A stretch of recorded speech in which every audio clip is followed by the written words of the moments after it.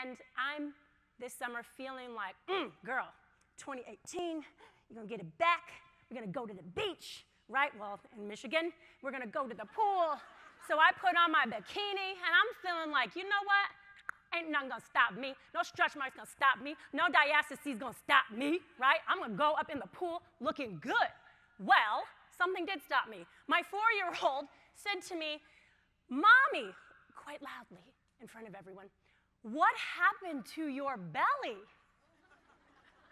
To which my other male ally responded to him, you. That's why you need allies. They can be honest with you. Yesterday, I asked my 4-year-old ally, I said to him, Grant, and by the way, he touches my face and he says, Mommy, you are a queen. And I say, what do you want? It was really cute till he started exercising his great tell me more questions to other women, and I just couldn't handle it. But he said, I asked him, what do you want to be when you grow up? And he looked at me straight in the face. I've been teaching him that eye contact. You know, he's got all the future is female. You know, I'm a male feminist, male ally energy. And he looks at me and he said, an adult. And I was like, yeah, aim high. So it's important to teach these question-asking skills. But the part of not being unstoppable is that we all have insecurities, right? We all don't work for the best company that offers you just like goo gobs of time, and everybody can just be themselves, and you can just show up and be incredible. So what do you do when you work for the non-great company, right? And you can't even nod your head right now because you're sitting at a table probably provided for the not. She's up. They're like, girl, preach. I didn't say anything. So what do? You begin to ask more beautiful questions. I was in another panel today, great breakout sessions, and someone asked the question of, well, what do you do when you go in for a raise? And you know, you're telling them all of the things that you do and all of that. And there were amazing answers by the panelists from Ice Miller. I mean, I was looking at those girls, and it was just costing me $750 an hour to look at them. I was just like, they're so smart. And I had a little answer to that, but that comes from my background in sales that actually taught me how to become likable.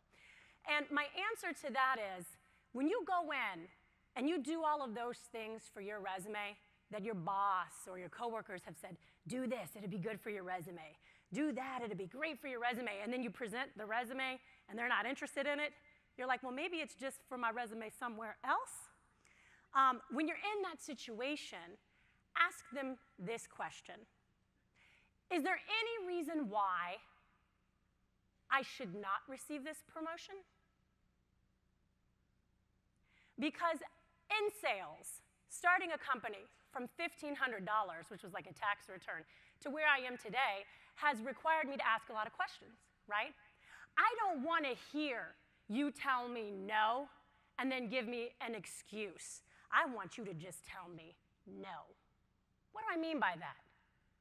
What I mean is that you're going to tell me no, and I'm going to ask you why, okay? So if the product, we'll say it's a product, is too expensive, I say, oh, sorry, that's too expensive.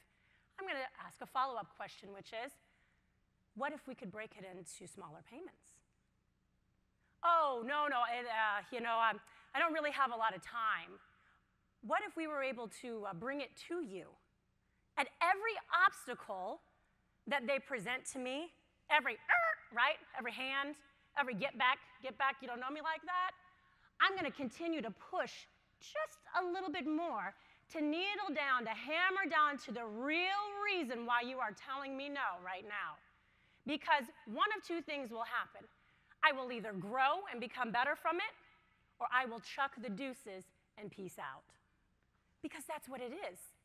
We're only going to improve, or we're going to move on. The day you get hired is the day that you will no longer have a job, because everything has a beginning and an end.